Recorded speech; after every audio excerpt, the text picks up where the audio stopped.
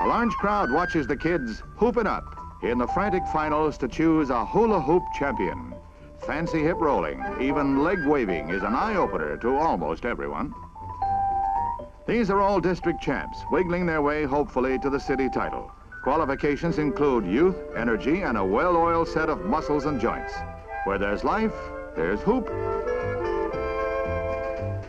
Some of the hip flippers scored points with special tricks, moving the hoop from neck to waist, then back again. A heavyweight hoopster does a belly buster without blowing his cool. Whew, this kind of work builds up a terrific appetite.